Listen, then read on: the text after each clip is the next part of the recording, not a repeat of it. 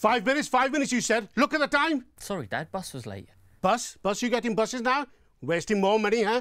Dad, it's freezing outside. Just take your hood off, start doing some work. You know I had a very important meeting today, don't you? And you swat in without a care in the world, 10 minutes late. Hey! It's 5 minutes, actually.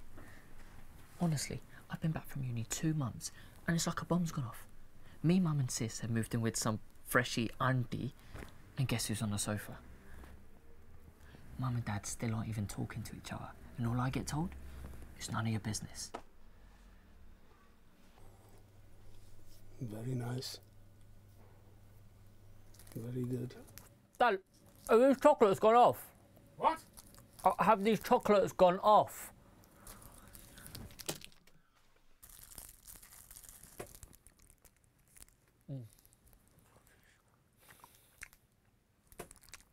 Who's your date with today, Dad?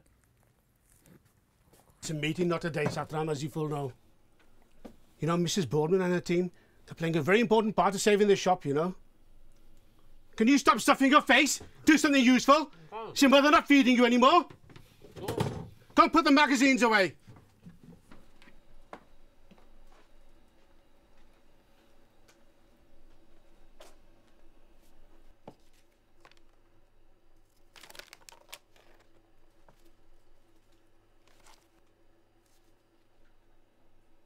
Satram! You dirty boy! How many times have I told you to be reading this filth, huh? Dad, I'm just putting the magazines away like you asked, okay? Just relax. Relax?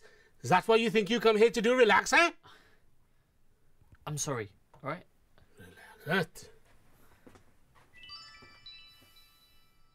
He's saying I'm filthy. These magazines weren't here when him and Mum were still talking. Hello, Carol. Just saying. Yes. Oh my God. Yes, Carol. What is that? Absolutely. I'm also looking forward, yes. No, Chinese is good. No, but if you like a bit of Indian, it's also possible. Stop it! No, not you, Carol. Satram, don't forget the alarm this time. Okay, I won't. I'm just I leaving. need to tell you that you've got something there. Okay.